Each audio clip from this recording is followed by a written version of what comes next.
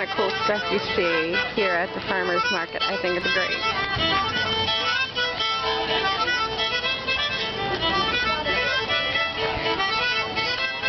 You get to see lots of people doing their wares, whatever they might be, like jewelry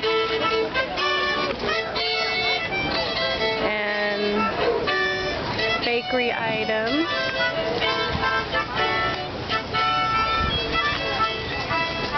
People, I don't know, people sell all kinds of stuff here, like, you know, popcorn,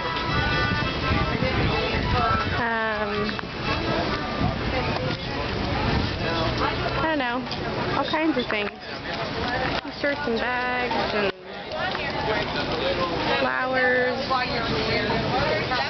lots of beautiful flowers. I could take them all home actually if I had the money and the time and the energy. I think it's pretty cool. One of my favorite places up here, it's the Toffee Place.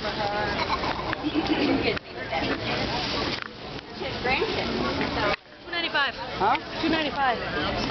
And it's so cool looking. Looks like a little castle, but they sell like the best coffee in the world.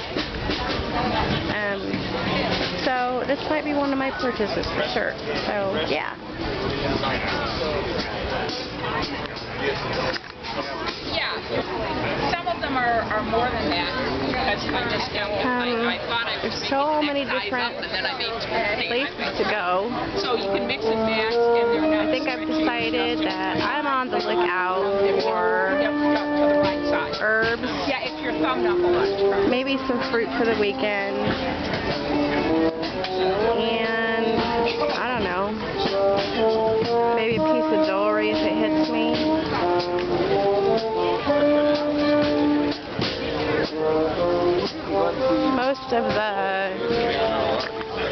Most of the produce section is over in here, so I think this is where I'm going to head back over so that I can pick out some good fruit and some good herbs to dry. And the farm, oh, look at that. That is the sweet corn tribe, and I can smell the melons from way over where I'm standing.